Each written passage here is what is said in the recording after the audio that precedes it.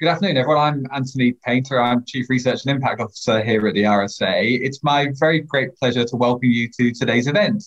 Now, over the last year, government policies in response to the COVID-19 pandemic have reignited the universal basic income debate, something the RSA has had a long-standing interest in. We've been focusing on how universal supports can give a vital lifeline to families in situations of distress. Now, in the US, Congress has distributed nearly $850 billion through 3 rounds of stimulus checks. And in the UK, we've had the furlough scheme, an income replacement scheme, wage related, and a self-employed support scheme. And they've helped millions keep their heads above water. So we've seen firsthand the impact that government-led income support can have. But these measures are temporary and specific and emergency related. So what can we really learn from them about the longer term viability of universal basic income? And what can the growing number of pilots exploring basic or guaranteed income teach us? Now, I'm delighted to have the chance today to talk with Michael Tubbs and Natalie Foster. Michael D. Tubbs is the founder and chair of Mayors for a Guaranteed Income. He's special advisor to Governor Newsom in California on economic mobility and opportunity. And he's the former mayor of the city of Stockton in California. He's the driving force behind the Stockton Economic Empowerment Demonstration, or SEED, which was a 2-year guaranteed income trial in Stockton, which concluded in March of this year. So I'm sure we'll touch on that. And Natalie Foster is president and co-founder of the Economic Security Project, which is a network dedicated to advancing a guaranteed income in America. And reining in the unprecedented concentration of corporate power. She's a senior fellow at the Aspen Institute Future of Work Initiative and former director of Obama's Organizing for America, MoveOn.org, and the Sierra Club. So I couldn't have 2 better people to explore the issues in this rapidly developing debate. Now, I'm going to start off with a question to Michael, if that's okay. It's a sort of point of definition as much as anything else. But I keep on seeing references to guaranteed income as opposed to basic income. Now, there was an article earlier on this week in the MIT Technology Review, which basically said UBI is dead, long live guaranteed income, which, if I'm honest, confused me a bit because I've never quite understand the difference between the two, if indeed there is a big difference. And perhaps you could fill us in on what that might be. Well, absolutely. And thank you so much for having me. It's always good to be in conversation with my dear friend Natalie, who I'm in conversation with almost every day about topics such as this. And to your point, I think the distinction is one that matters, but it's not the most important thing. The most important thing in this whole conversation is about how do we get reoccurring, ongoing payments to people who need them. And the difference between a guaranteed income and a universal basic income is that all universal basic income programs are guaranteed income programs, but all guaranteed income programs aren't universal basic income programs. And the only difference is that a guaranteed income program is like how you started off with what the president has proposed with the child tax credit, for example, that it goes to a defined number of people. So in the American context, it was to people who made $75K or below during the pandemic in terms of one-time stimulus checks. Now, if those are reoccurring, that would be a form of guaranteed income. So that's the major difference. I think for me, it's the difference between helping 90% of people, including 100% of people who absolutely need some sort of cash to build the income floor and provide a universal benefit to everyone. And that's really useful. I've often thought that there are some sort of purists in a discussion that are like, here's a definition of universal basic income, and it has to be exactly like this, or it can't be countenanced. I've always thought that was slightly counterproductive because actually in many ways it's a sort of ideal type. And are we moving towards something which is more universal and guaranteed? That seems to me to be the critical question. I don't know whether you agree, Natalie. Yeah, I think that's right. To me, the big idea here is the guarantee. The guarantee is what challenges neoliberal capitalism that has left so many people behind over the last 50 years. And it says, no matter what, you are guaranteed this income each month that you can count on with no strings attached, and that targeting it to families who need it is perhaps good policy at a moment when there's so much work that needs to be done in the United States and more broadly. Cash is a part of a new social contract, but not the ending place, just the beginning place. Don't let perfection be the enemy of the good. In other words, perhaps I think that's got a lot of sense to it. Michael, tell us a bit about Seed, and we'll keep on touching this during the course of the conversation. But what is it that was done through Seed? What did you find out, and what have been some of the impacts?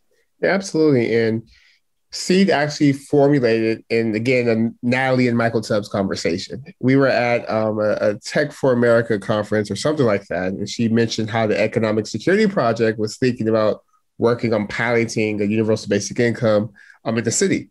And serendipitously, literally the week before, 2 weeks before, my team had begun writing me proposals about how can we use cannabis revenues and other things to provide some sort of basic income to folks in Stockton. So we decided to work together, and that's sort of the genesis of Seed. And what Seed was originally 18 months. We extended it to 24 months because of the pandemic.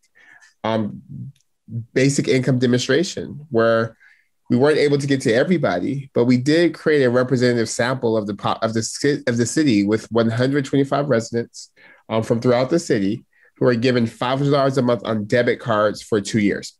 There was no strings attached to it. They didn't even have to participate in the study if they didn't want to. There was literally no requirements to really test and see and really put to bed these antiquated notions that we can only trust some people with money, but we can't trust those who are struggling with money.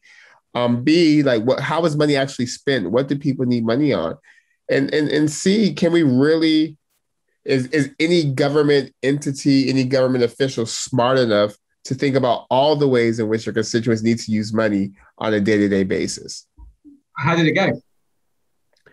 I think it went smashing well. So we did evaluation with our friends at the University of Pennsylvania, and they tested really three things: A, impact on income volatility or sort of the income fluctuations that folks have. 2, kind of impacts on mental health and wellness. 3, sort of how the money was spent, and 4, labor impacts. And let me start with the labor impacts, because that's the one everyone has questions about. So survey says, data says, research says that those receiving a guaranteed income were 2 times more likely to be employed than those who didn't receive a guaranteed income. I'm going to say that again. Those who received the $500 at the end of 2 years were 2 times more likely to be in employment than those who did not receive the $500. And they were significantly more likely to transition from part-time jobs to full-time jobs than those who didn't receive a guaranteed income. And I start there because I think it's important to realize that part of the reason why people are looking for work, people are out of work, and people may not be working isn't because they don't want to work. It's because there's real barriers to employment, at least in the American context. So we don't have paid time off, for example. So to take time off to interview for a full-time job means you have to take money out your pocket that's not guaranteed, while your bills are guaranteed. And it's a risk that far too many people, particularly those with kids, just aren't able to take. Or if you need to get your car fixed, or if you need uniforms and clothes, etc. And what we saw is that $500 was enough to unlock the economic potential of folks, A, but B, also reward people like women primarily for doing the work at home in terms of caregiving, in terms of not wanting to work a minimum wage job that pays $25,000 a year, only to turn around and give that entire check over to childcare to have somebody watch your kid while you do the job, which actually doesn't make much economic sense. The second thing we found was just impacts on income volatility. We knew that before the pandemic in America, 1 in 2 Americans, 50% of the entire United States, could not afford one $500 emergency. And we saw that those with a guaranteed income were able to absorb shocks, to absorb not just, or be in a better position, not just for COVID, but for the car tire breaking, for kids being, for life, because life happens and life is oftentimes very expensive. And for a lot of people, if you look at some of the data in the States, it's literally $300 that has caused some people to fall into homelessness for years because they could have $300 one time. So we saw the $500 was able to allow people to build economic resilience. And this was all pre-COVID. So I'm excited for next year when we release the data during COVID, because we'll see those who received the guaranteed income versus those who didn't were probably in radically different positions during and after the pandemic. And the last thing we that was measured was impact on health. And we saw that people who received the guaranteed income were happier, had more time, had more agency, and they kept saying they could breathe. And in terms of the data, on the Kessler scale, those who received the guaranteed income and those who didn't receive the guaranteed income before the trial began, both had elevated levels of stress and anxiety. They would be diagnosed as depressed on average. After just 1 year, those who received the guaranteed income had were at a normal level on the Kessler scale. They were no longer depressed. They were less anxious. They were able to have agency over their time. I think important for me as a former government official, they were actually able to do the things we want people to do, to be parents, to be good neighbors, and to be better partners. Yeah, Anthony, I'll just jump in and say that is one of the things that struck me watching Mayor Michael Tubbs and his team as they were, releasing the research. So many reporters would say, well, what are people spending the money on? And the answers are pretty obvious. People are spending the money on groceries and utilities. They're paying down debt. But the thing that never shows up on the ledger was time. People were buying time with the money. They were stopping a third gig. They were pulling out of a second job and able to use that time to either, like the mayor said, invest in themselves to get a job or to spend time with their family. There's a story of a recipient, Tomas, who early on was able to stop a third gig and when he became a recipient of the $500 a month. And one Saturday morning took his kids to the swimming pool and realized that they knew how to swim, which he hadn't known because he hadn't been able to spend a leisurely Saturday morning with his kids at the swimming pool prior to that.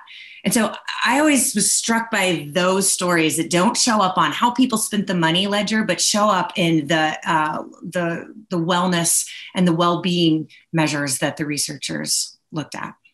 And too often in all these discussions, I think that we lead to sort of economic or fiscal conversation very, very quickly without sort of stopping for any time at all on the well-being conversation. And actually, what's interesting about the Stockton experiment, albeit in a US context, and I think you've outlined very, very, very clearly how there might be very particular barriers that may not be present in a lot of sort of European countries, for example.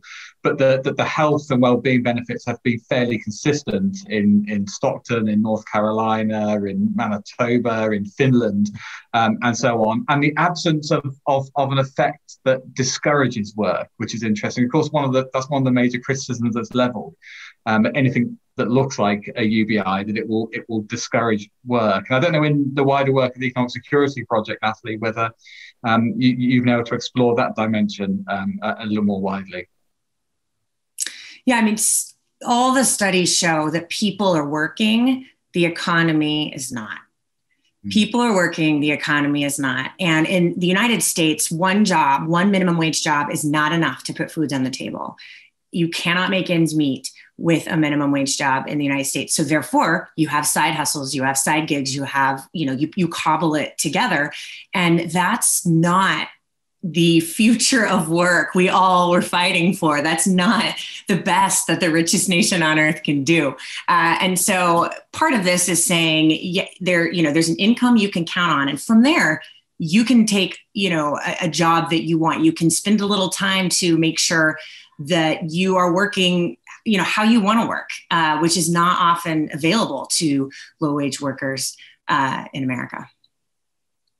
Michael, do you think the pandemic has sort of changed our understanding of the nature of our work and different types of work that we're all involved in? Do we understand our relationship with work in a different way? Do you think collectively we're starting to reevaluate how we work and what we expect out of our working lives in relation to economic security or indeed well-being? Yeah, Anthony, I sure hope so. I think the last year, 2 years have really, really put in stark light everything Natalie just mentioned. And I think we've really begun to see that since we live in a time of pandemics where it's not just COVID, it's earthquakes, it's fires, it's all types of disruptions, that we have to some things can't be attached to work because work's not always going to be there. If you have to shelter in place for 2 weeks, you have COVID, you can't go to work. If your business is shut down, because it's a public health hazard, because it's an airborne virus, you can't go to work. So I think we're beginning to detach something from work, like dignity, and really understanding that dignity is not attached to work first. It's actually attached to our humanity. And we have to create a society where humans are treated with dignity inside and outside the workplace, irregardless of the jobs they choose to perform. I think the second sort of detachment is really understanding that we have to make sure that the basics, that the people have the fundamentals, irregardless of whether their place of work is open. And for some people, that sounds utopian. But I think what we saw during COVID-19, it was very dystopian, where you had people who were sick, going to work, getting everyone sick because they were scared if they had to shelter in place that they would be evicted from their homes, or they wouldn't eat, or they would fall behind their credit scores. So I think really sort of this pandemic has really sharpened our focus on the purpose of work. We're not here to serve work. Work is here to facilitate the things we want to do, right? And I think for so long, and I'm not as familiar with the UK context, but for so long in America, so much of it is like we're literally here just to work. And we work all day, we work all night. We don't spend any time with our family and kids because we're working. I think COVID-19 really reset that and said, like, wait, what's the purpose of work? Why do we work? And then the last thing I'll say, and I know the Economic Security Project has done a lot of work on this, is really kind of broadening the definition of work and understanding that creating art is work, being a student is work, being an entrepreneur is work, being a caregiver at home is work. And we've seen, particularly what I'm proud of this country, is in this last stimulus plan, a real emphasis of caregiving as central work, as the infrastructure by which all work is able to happen, which is a fairly basic concept, but very, very, very new, at least in our political lexicon. Natalie, do you see a similar thing that actually we're seeing that there's a widening of the understanding or consideration of what the nature of work is, the meaning of work to us, or do you think we're just going to spring back to how we were once it all opens up again and we can forget about it and just tell our grandkids a tale? Yeah, well, the proof will be in the pudding. Right now, under our very feet, there is a narrative shift happening that for those of us who watch these kinds of things is truly profound. And part of it is saying care is infrastructure. When we think about infrastructure in America, we are quick to pass it. It has a political go light, and it conjures up guys in hard hats. And it conjures up union jobs, good jobs. And that is being broadened to reflect what truly is infrastructure that enables work in America, which includes care. Predominantly done by women, predominantly done by women of color. It is the type of work that enables work in the US. And it's a profound change that's happening. And we will know in the next few months if something is truly shifting that will change policy and therefore change this country, or if not. It's the same with essential workers. In the beginning of the pandemic, we understood that frontline workers were the backbone of our economy, and yet they are the lowest paid jobs, the most precarious jobs in the US. And here we are still in a fight over, a wage increase in the United States. So I think while there's a great understanding, it has to translate into policy for it to mean anything in people's lives. Policy is frozen power. And so the question I have right now is do we have enough power to actually move this narrative change to change people's lives? And it plays in different ways, doesn't it? I mean, you mentioned there, Natalie, essential workers. Of course, a lot of them are very, very low paid. Sometimes incorrectly called low skilled, but of course they're not. They're very highly skilled. They just happen to be low paid. But some are not necessarily low paid as such, and they might have job security. And they're those in the medical profession might have a degree of job security, if you like. But it's what comes with that, isn't it? And Michael mentioned earlier on the exposures to risk in the workplace. But we've done a lot of research at the RSA on the economic security of what we call UK key workers, essential workers.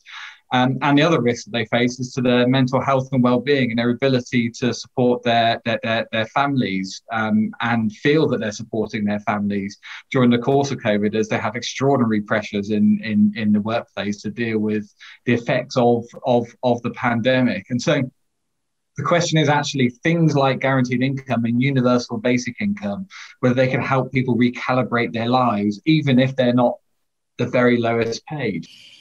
Yeah, I think that's right. I think that an income floor, helps so many. One of the problems in the United States is that we have traditionally targeted our policies to the poverty level, which in the United States is like $22,000 roughly a year.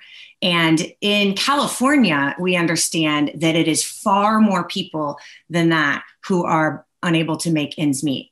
In California, we understand that it is, 1 out of 3 Californians are struggling to even put food on the table. And yet this week, the governor announced a $75 billion surplus in the state's budget. That is a reflection of this moment we are living in of extreme wealth. People who have done well in this economy have done very well through the pandemic and extreme hardship. If you are not one of those folks, then you are left out to dry. And the $75 billion surplus is because of, all the IPOs in our state. The incomes have gone up for, the top income earners in the country. And so what the governor is doing is proposing to give a stimulus check to families who make under $75,000 in California. That's 2 out of 3 Californians, to help them make ends meet. And this is the kind of policy we need to see more of. Over the course of this last year, people in the US were just subject to political whims. We never knew when a stimulus check was going to come. There were theatrical showdowns on the floor of the Senate in order to even get a stimulus check in December of last year.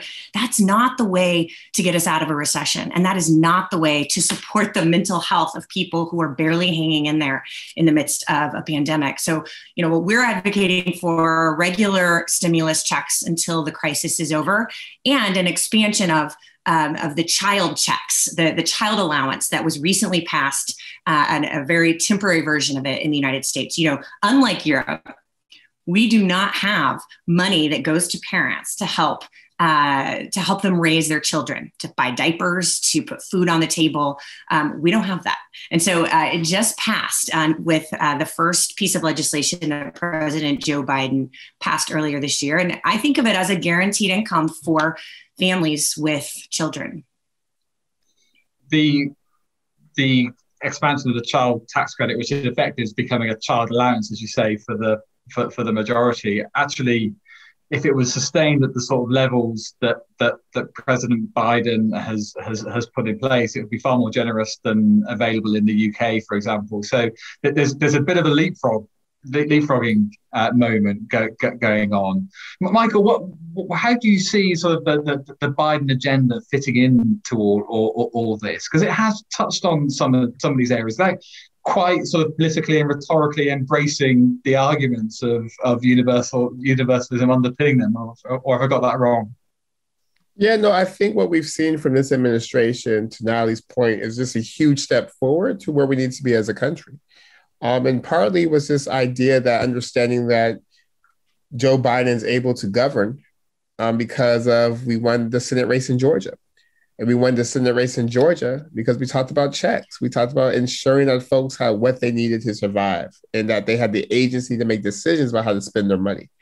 And because of that, I think we see it infused throughout sort of his policy proposals. If you look at the tax credit, which I can't talk about enough, it's this notion that every American family with a child should get money for that child just for being parents. And that is a guaranteed income for families with children. It's a huge first step. And the fact there's already action from senators that say we want this to be a permanent part of our social contract, I think is significant. But we also see it in this whole conversation Natalie mentioned around care as infrastructure, about honoring care workers, about honoring domestic workers, about honoring the folks who do the work at home. I think by elevating sort of the importance of caregiving and of domestic work, we're also creating a more feminist economy, or an economy that values the contributions of women at least as much, if not more than, as they should be the contributions of men in terms of, again, providing the infrastructure upon which work can happen. So I know Natalie and I and our teams have had conversations with senators and also the administration about the need for reoccurring stimulus checks. And I think that the childhood tax credit is a good first step. It's not the final step, but that it should be recurring checks. We're very supportive of the work around automatic stabilizers. So that once sort of a metric, whether it's African-American unemployment goes back to pre-2019 levels or pre-2008 levels, whatever the metric is, but having some sort of stabilizer that tells us we recovered and not some arbitrary, I don't have to wear a mask, that means this pandemic is over. But the Biden administration has done a great job thus far. I look forward to continuing working with them and pushing them when needed, because I'm adamant that we just need a guaranteed income, because it just represents to me smart pandemic contingency planning in terms of thinking ahead of what happens in the next pandemic or the pandemic after that, because we know they're coming. Michael, one of your tweets caught my attention a few weeks ago. In fact, lots of your tweets catch my attention as we go on, but one of them in particular, because it was so relevant to some of the things we were looking at the time. And you said something along the lines of human dignity first, then dignity at work. And you mentioned it earlier on in our conversation around dignity and work. And there is I think Gene Sperling has done a book on economic dignity in the US. There's a Labour MP here, John Cruddas, who has just published a book, Dignity of Labour. In fact, I had him on this event a couple of weeks ago, and it's really interesting, sort of engaging with their work and thinking about what they are fearful of, actually. And I think there is a fear of disconnecting economic security, income security from work, because it's so important to people in terms of their status, their identity, their sense of worth, their sense of connection, their sense of being part of a community. What would you say to reassure them around interventions such as guaranteed income, that ultimately, and not just in an immediate impact, and we've seen some of the immediate impacts of Stockton, but in a longer term, it won't lead to a gradual detachment on this source of identity and dignity in life? Yeah, and I am probably not in agreement with a lot of people, because I'm just not convinced that it's healthy for society for folks to derive their dignity and their meaning from what they do. And I think that does a disservice, particularly to folks who are differently abled, who aren't able to do traditional forms of work, et cetera. So, I mean, I guess I could entertain that conversation if we broaden the definition of work, so it's something that's more inclusive than the 9-to-5 sort of rat race. And also, part of it is just growing up working class. Like, I love my job, but no one in my family loves their job. Like, no one in my family finds their meaning in going to the job they don't like. Like I just know a lot of people who find their meaning in family, find their meaning in community, and find their meaning in contributing in some way. But oftentimes, those are things they do outside of work. Because if you look at a lot of the jobs that people are forced to take, I would argue that the folks have dignity, but these jobs don't. Jobs that don't pay a living wage, as Natalie mentioned, where you're working 2 jobs just to pay for a 1-bedroom apartment. Like that is inherently undignified to me. So I guess for me, I am just more interested in kind of centric in conversation about what does it mean to be human, and how do we make sure that if we believe in the inherent dignity of people, that they're treated in dignified ways no matter where they are. But I would say, like, work is important, right? Like, productivity is important. And I'm just really bullish and optimistic on people. Like, I have never met a person who just wants to sit at home all day. I have never met a person who just wants to not contribute.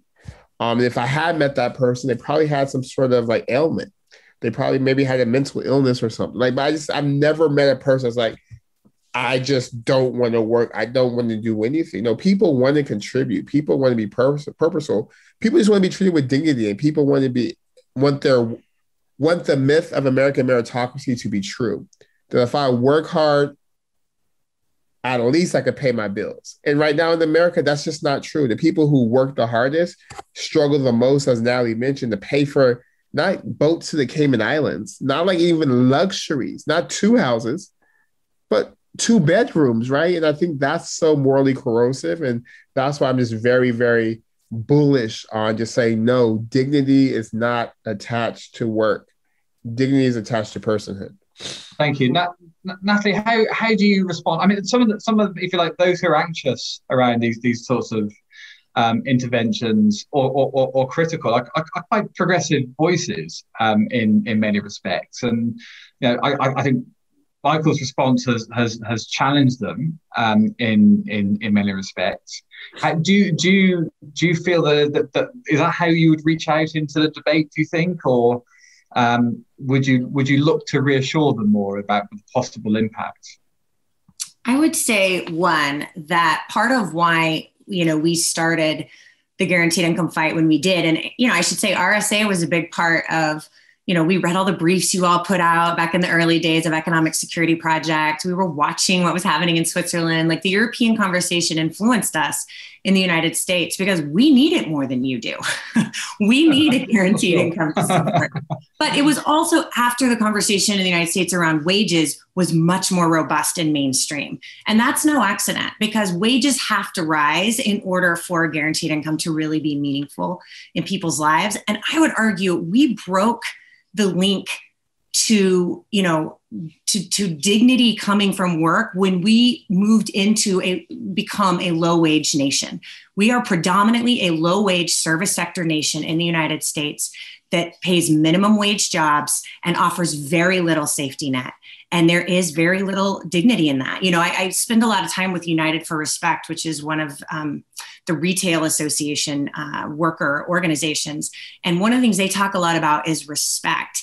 That they don't define themselves by the work they do. That's not it, but they want respect at work. And the way they feel respect is through wages and through, respect at the workplace. And so I think that the way we can show respect and support dignity is by giving people what they need, which is a living wage. And I think an income floor, a guaranteed income is part of that. So I'm now playing the role of a sort of progressive critic, if you like. So let's just go along with this. So I think the response that might come back would be, well, isn't UBI or guaranteed income, we're just giving up here? Why don't we fight the good fight and actually try to back unions and living wages and give workers voice and power, open out legislative support to workers in many different ways. Think about a job guarantee scheme, if you like, but make it a good job guarantee scheme with a decent wage. You make a contribution and it has dignity attached. What's your response to me as that sort of different sort of progressive narrative? I would say, yes, let's do that.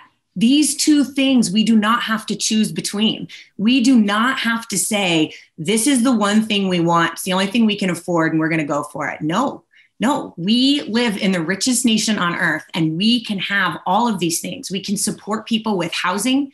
Everyone could be guaranteed housing, guaranteed healthcare. Remember, we don't have that in the United States. We can guarantee non-labor income and we can guarantee a living wage through hourly work. We can do it all. We just have to decide we want to invest in the American society. And frankly, that's what's so exciting as a progressive right now, to see that being reflected from the Biden administration on down, this commitment to investing in bigger ways than we have in decades in society, in care infrastructure, in income supports, and in wages.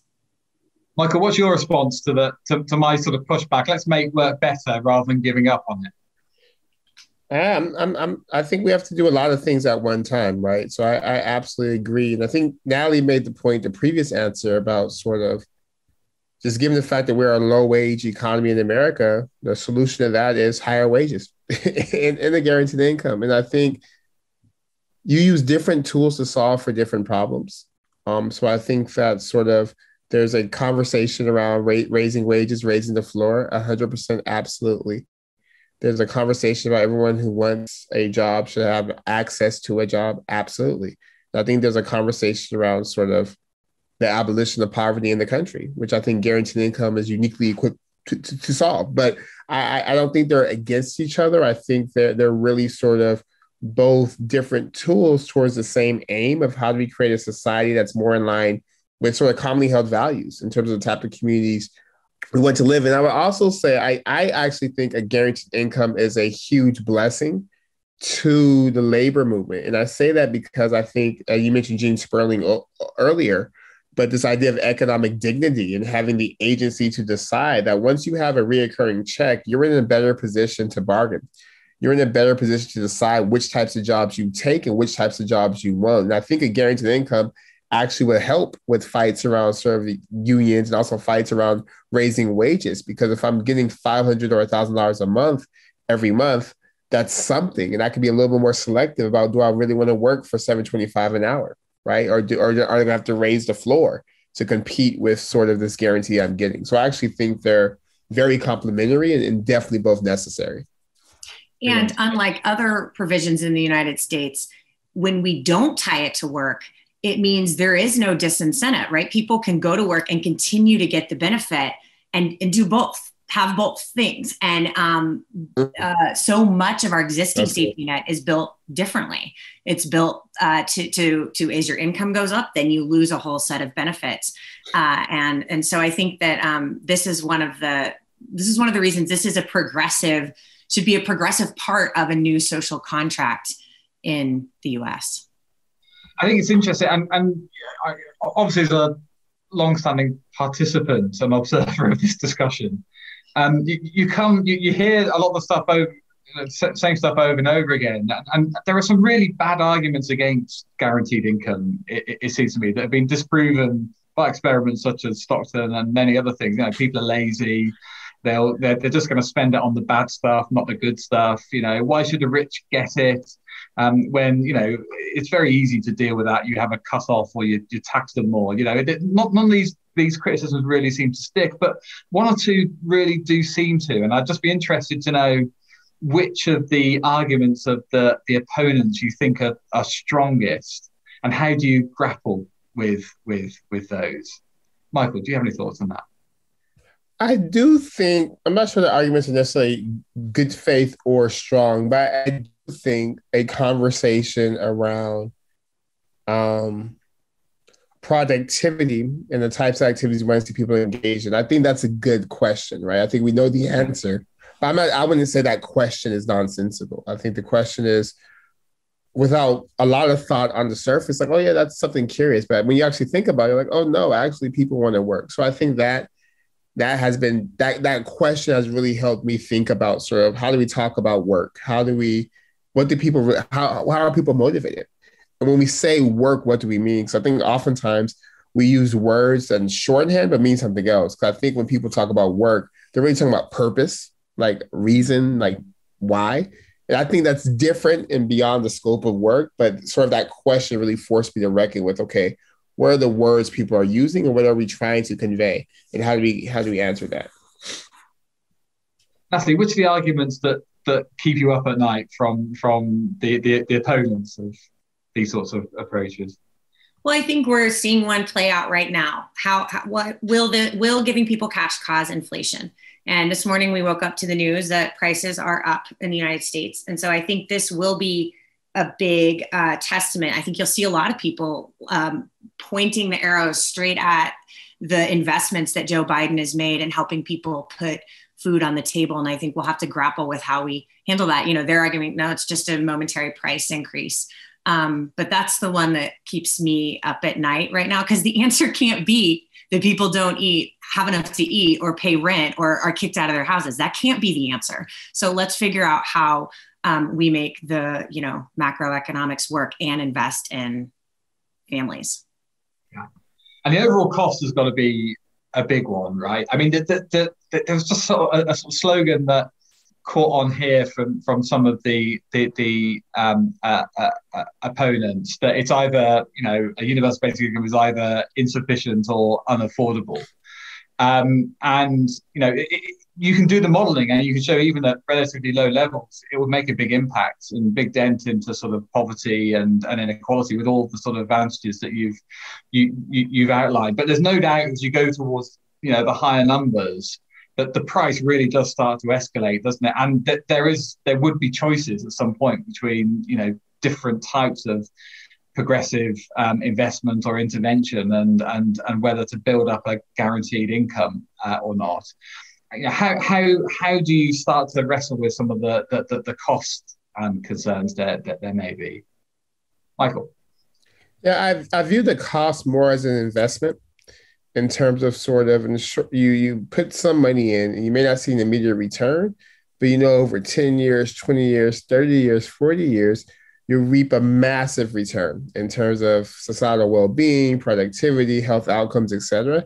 And I also think that in America, we can deficit spend, and that we have a long tradition of spending money on things that those in power think that matters. If you look at sort of our Space Force, our sort of multi-billion-dollar technology used for space warfare, that we found a way to pay for it. And it was an expensive investment, but it was an investment that our decision makers thought was a good one. And I view kind of Gary Snickham in the same way. Natalie, how do you I believe we can reject the frame of austerity politics that tells us we can't afford things in the United States. And that is the frame we have lived in for the past 50 years, that say everything, has to be as small as it can be, that we can't do big things with the United States, except, as Mayor Tubbs points out, when we need to fight a war, or when we need to have a pet project of a president, then we can find the money. And we are challenging right now the austerity politics in America and saying, no, we don't need to live like that. We can have progressive taxation, and we can invest in families and make sure that the standard of living in America supports people to live a dignified life. I really think the question is, how can we afford not to? So we're investing in the type of society that our kids or grandchildren want to be born into. It's a link between generations in that way. Where some of the critics say it's actually about taking consumption now by borrowing from the future. Actually, it's a linkage, isn't it, between different generations, if you've done it in the right sort of way.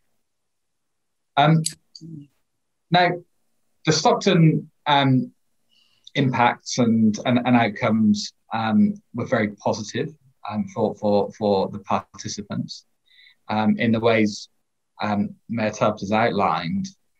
How scalable do you think it is ultimately? Do you think you can get or replicate the effects of a small pilot into a larger scale, universal, national intervention?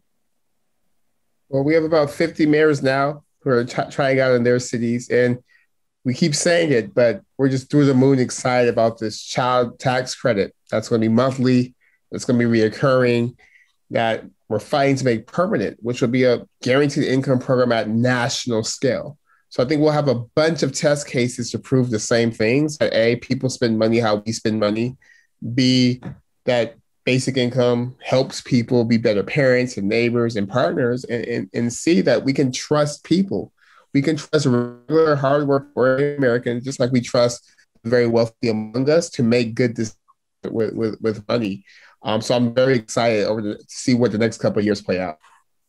What's so interesting is in the US how it's become this sort of this city plus grassroots upsurge that has driven this. The same thing actually is the case in the UK. It's been localities and individual representatives and communities that are making the demands. Our political system seems relatively impervious to it at the moment, but it's following a similar sort of course.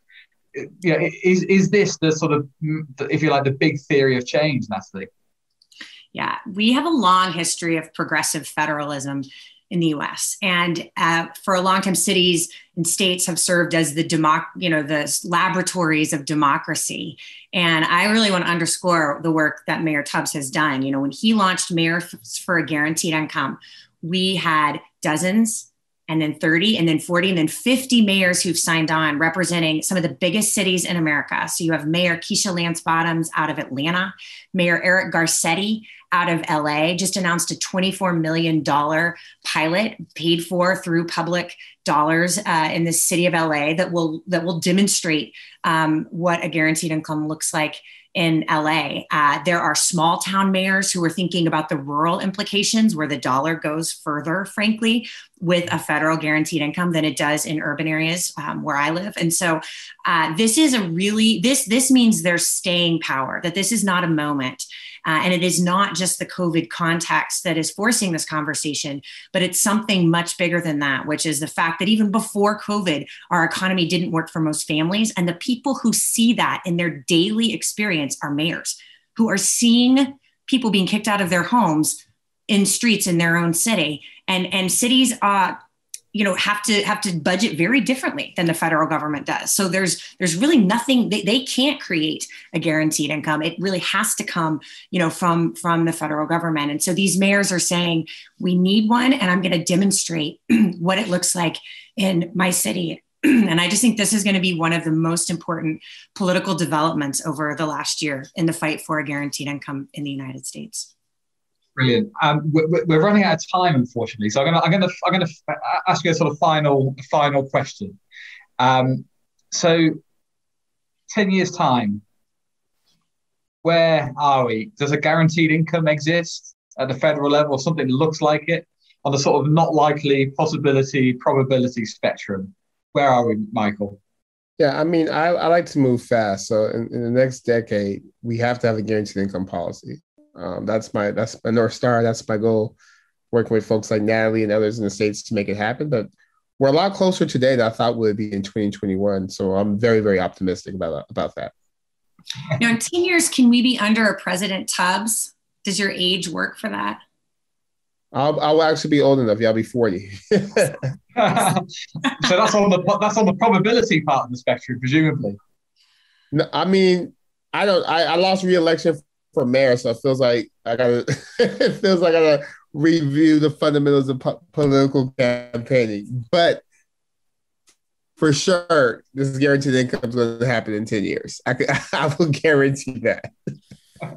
You heard it here. Brilliant. That was a great conversation. I think we could carry on, but unfortunately we have run out of time.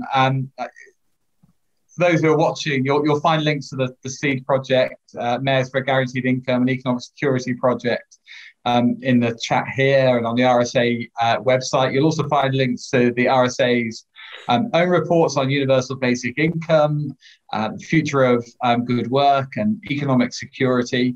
So do take a look on the website for that. I'm incredibly grateful to Michael and Natalie for joining us. It's been an incredibly rich and revealing conversation. Thank you for your time this afternoon. And do join us again soon. Thank you for having us.